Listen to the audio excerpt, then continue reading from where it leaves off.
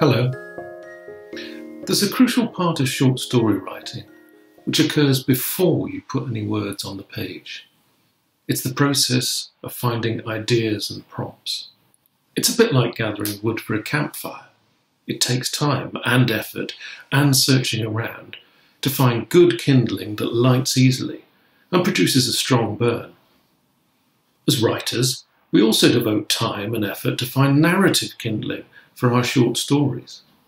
These are prompts and ideas that spark questions, or suggest intriguing situations, or cause a particular voice or mood to surface. You know when you find them because you can't help but start to make connections and sense possibilities. Here's a couple of examples of what I mean. During a country walk, I saw some bright red balloons tied to the gate of a remote field. They immediately prompted questions. Why this isolated location? Who put them there? Who was meant to see them? Were they a celebration or a memorial? On another outing, I saw a tailor's dummy in a phone box next to a country pub. It was no doubt meant to be fun, but it gave me an ominous, dark feeling. They're both perfect illustrations of how things that are incongruous or mysterious or just downright weird can act as fuel for stories. To help you discover your own narrative kindling, I'm going to suggest a simple 3-stage exercise. Step 1. Gathering your kindling. In the real world, searching for good firewood requires you to walk around and explore, and we can replicate this by taking a stroll, specifically for the purposes of collecting story prompts. When you're out and about, remember it's not just about the visual. All the senses are important. So it can be really useful to take pictures or even record audio.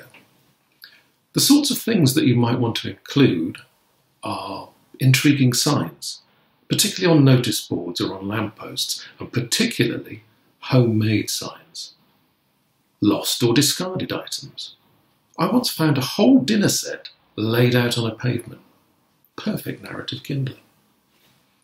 Smells and tastes. I found it really evocative when 2 different smells overlap.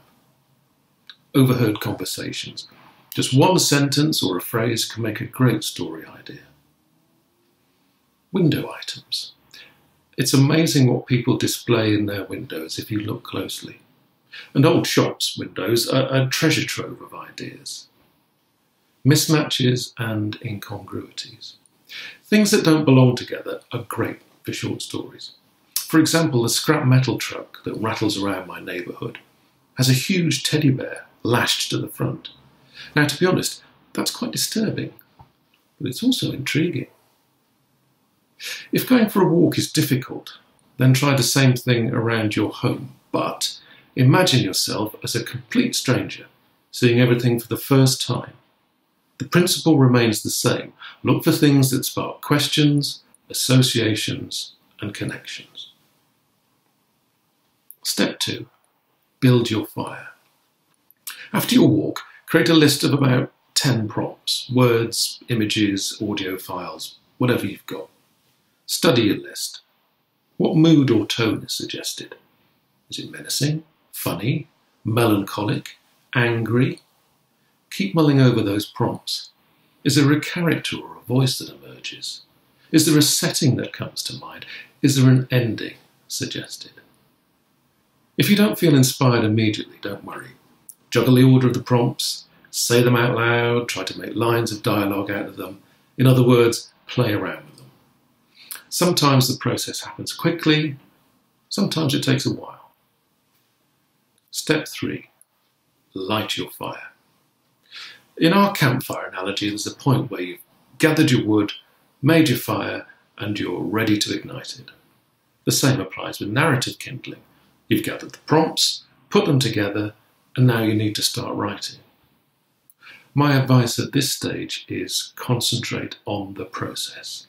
Don't worry about the end result. Ignore your inner censor and write fast.